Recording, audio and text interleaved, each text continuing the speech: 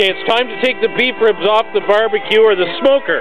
Yeah, it's not a barbecue, it's a smoker. So, go ahead. Oh, look at that. They are done. We think. Oh, they're done. Even if they're a bit rare, we don't care. Okay, you place them on a platter, because presentation is very important.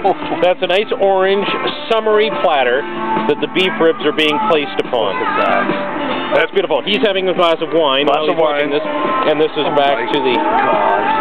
And how many people will this feed? This is going to feed 3 of us. 3 fat bastards. Isn't that beautiful? Oh, it's a wonderful thing. Dinner for 3 is served. Oh, isn't that wonderful? Let's just have a look at that sunset before we eat.